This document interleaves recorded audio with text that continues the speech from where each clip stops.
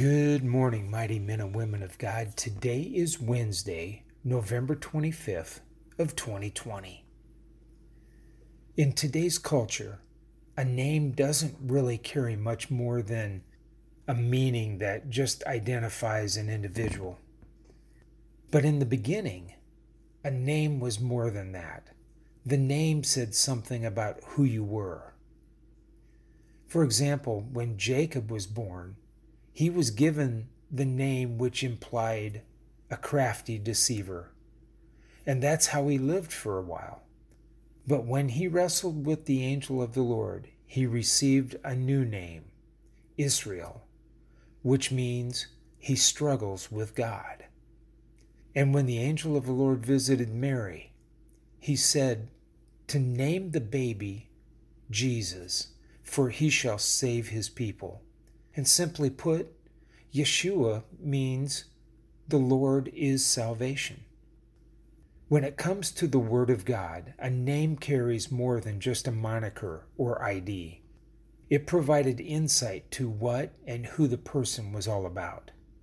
So today, this morning's prayer confesses the necessity of knowing what is in the name. Father, how great is it to be in your presence? And actually, Father, that is a statement more than it is a question. For you are so good to me. I will pursue you all the days of my life. But that has not always been the case. Yes, I've come a great distance since the days of my youth, when I gave so very little thought to you. But now I know I must gear all of my thoughts toward you. This is where my strength lies. This is where I find peace. This is where my provision is stored and where my future is determined. I've called you my source, and you say this is rightly spoken.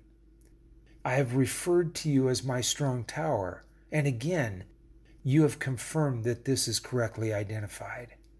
I have recalled all of the attributes found in your word and can confidently testify that they are accurate and true. These things have shaped me into the person that I have now become. Father, in your realm, a name is given due to the actions or attributes that accompany a being. You are Yehovah Rapha because you heal all our sicknesses and diseases.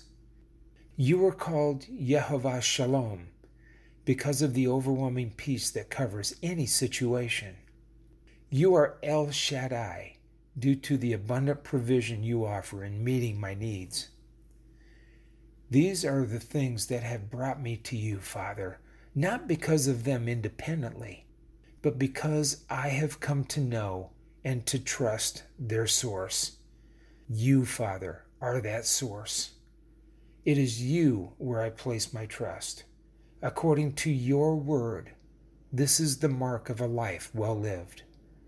I will not turn to the left or to the right.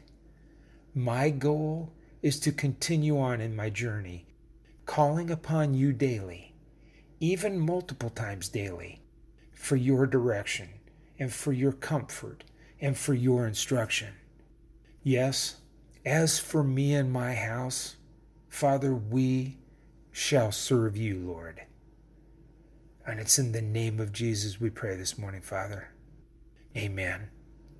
This is Jeff with this morning's prayer, praying that you have a great and God-filled day today. Shalom.